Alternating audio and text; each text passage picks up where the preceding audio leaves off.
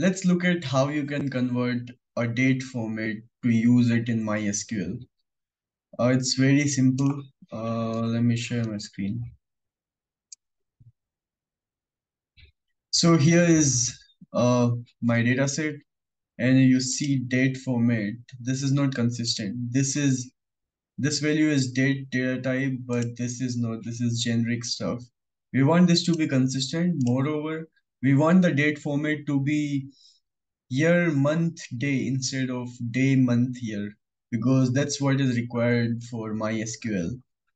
So it's pretty simple. What you need to do is go to this website, SQLizer, and upload your file, the CSV file here.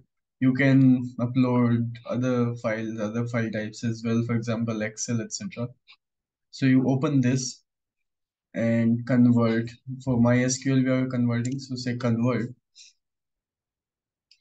And here you can see the date has been properly formatted.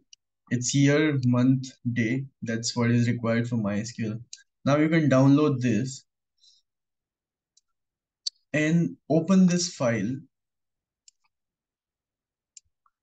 This will open in MySQL bench, workbench. Here it is.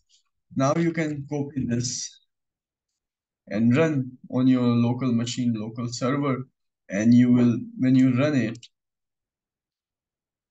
you will be able to get this table, temp, or whatever you want to name it, from this data set, and then you can happily run SQL queries on this. So this was as simple as this. See you guys, have a good time.